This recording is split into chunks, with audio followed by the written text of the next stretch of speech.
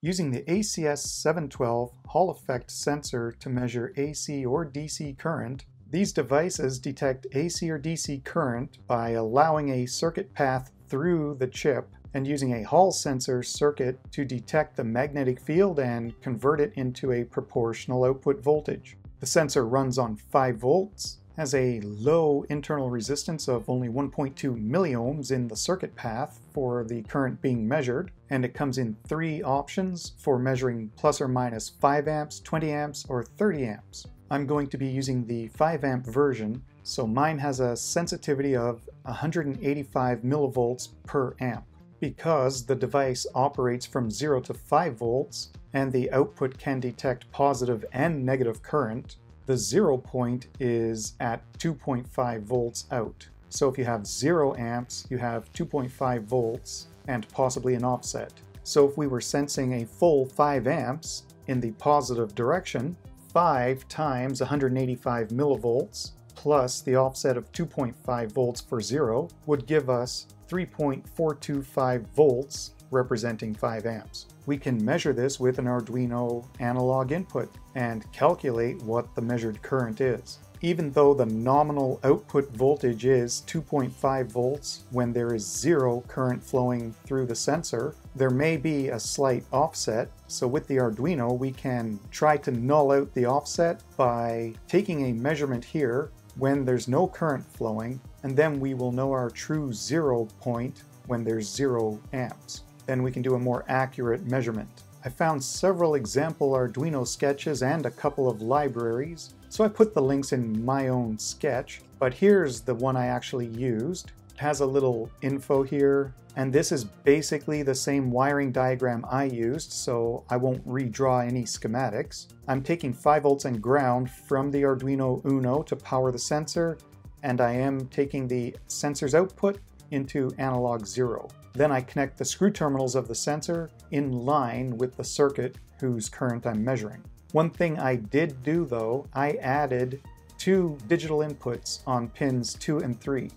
I'll talk about those when I look through my code. I haven't tried this, but on this info page for this library, they also give a suggestion on hooking up to an ESP8266 because the analog input does not go to 5 volts, so you need to scale it. There's a little info about what the library can do. In your sketch, you initialize the library by pointing out which sensor you have so it knows what current scale you're looking at. Then you just simply get the DC current or get the AC current and you specify a frequency. It defaults to 50 Hertz, but I'm on a 60 Hertz system, so I changed this to 60. And you run the calibrate routine when you want to null out the offset in case the sensor is not exactly 2.5 volts out for 0 amps. So in the actual functions, when we create the instance, we tell it what analog pin and which module.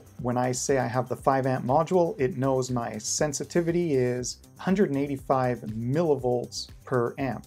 So that's the purpose of initializing based on which sensor. If we need to squeeze 20 amps out of our complete 5 volt range, we have less room per amp in which to do it.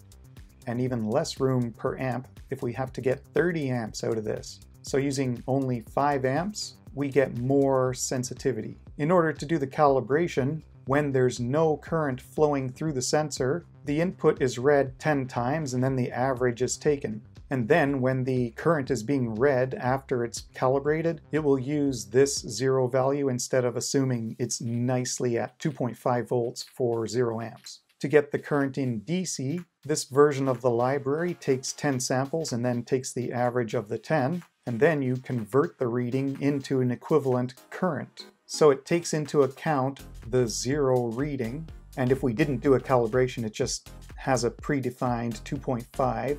So whatever the average reading was, divided by 1023 is your maximum, multiplied by your 5 volt reference, essentially gives you a percentage out of 5 volts that you've read, and you divide that by the sensitivity, which is volts per amp, and you end up with amps. Earlier we said 3.425 volts would equal 5 amps of current. and each increment on the Arduino's 10-bit analog input is 4.88 millivolts. So to get the analog 0 to 1023 reading for a 3.425 volt input, divide by 4.88 millivolts per level between 0 and 1023, let's say 702. So this part of the algorithm right here basically takes the reading between 0 and 1023 and converts it into an actual number that will be the equivalent of the voltage we're measuring. So because we took 10 readings, we're dividing by 10 to just get the one reading, and the reading has subtracted our offset. So let's just say there was no offset when we tried to zero this out. So 0 amps does equal 2.5 volts, and now we're trying to measure a full 5 amps. So our true analog reading is 3.425 volts, and we are subtracting the 0 level of 2.5.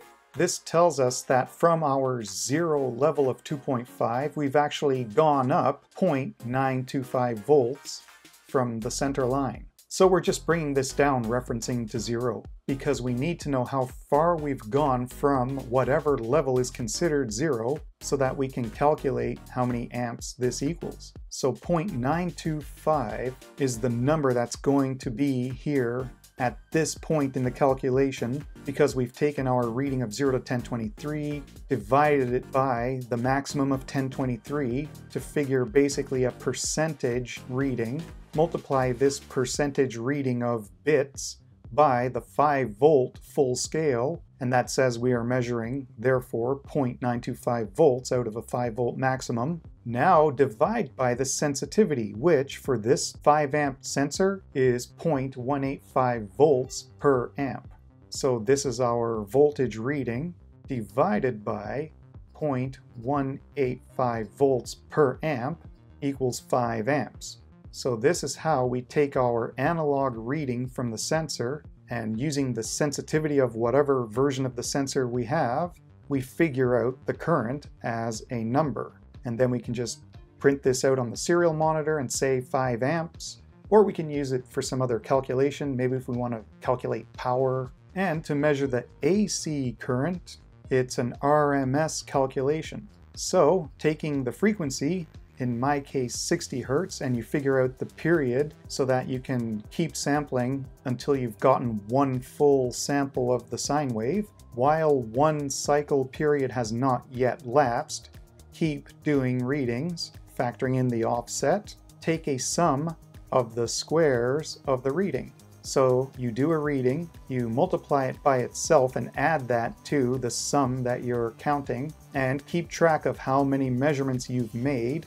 And then the RMS current is the square root of the sum of the squares divided by how many of these measurements you've taken, and then the same calculation to convert this into an actual number representing the current. And this would be the formula here. We will assume a continuous time waveform with a nice ideal sine wave from a power adapter. So for my sketch using that library, I'm using analog 0 input, and I've also got 2 digital inputs.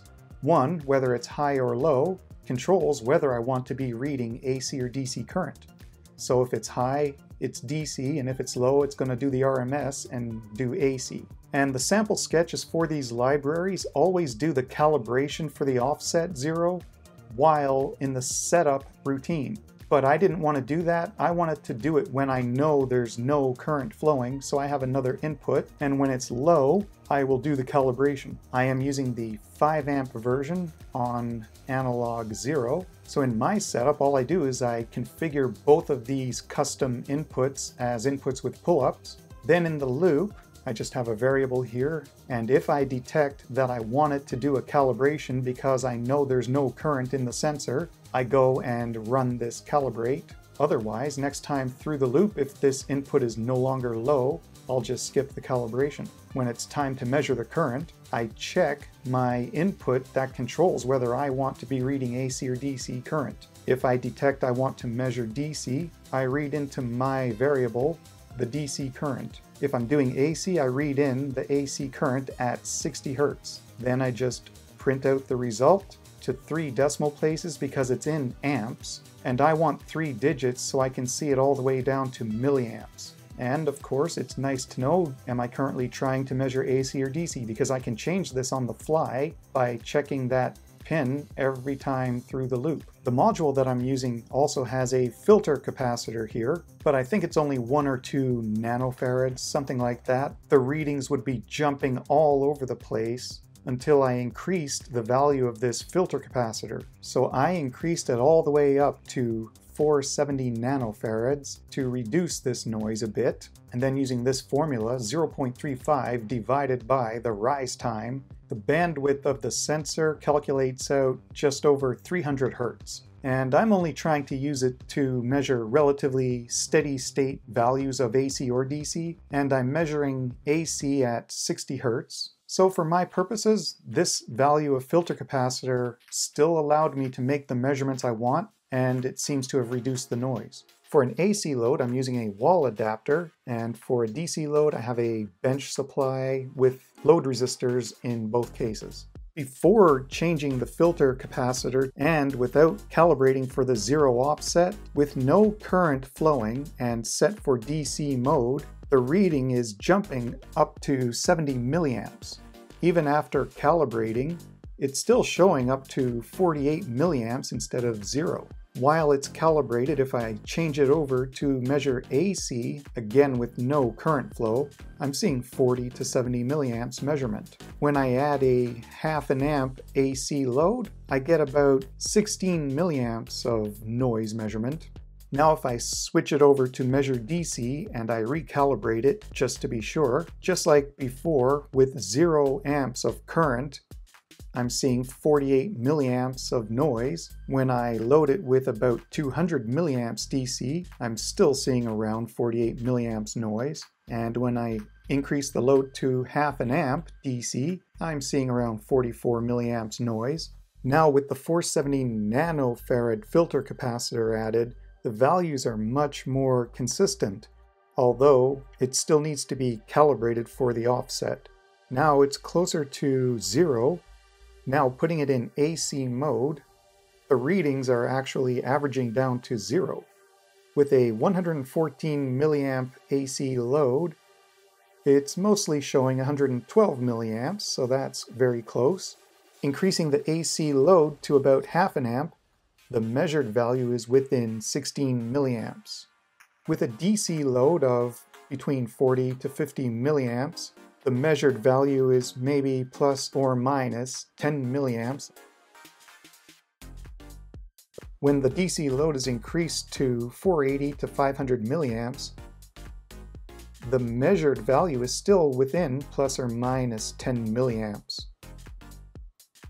Increasing the load current up through 1.6 amps, 2.2 amps, and beyond, it still seems to track within, worst case, around plus or minus 50 milliamps. Overall, this current sensor seems to do better for larger current values, where you mostly would need an idea that there is a presence of current and maybe a rough idea for a cutoff if you exceed a certain amount, but without needing to precisely track it. For smaller currents, maybe a different sensor would be better. It seems the noise in the measurements is greatly improved by adding filter capacitance, but this does reduce the bandwidth of the sensor, so your application will dictate if this sensor responds fast enough and is accurate enough to meet your needs.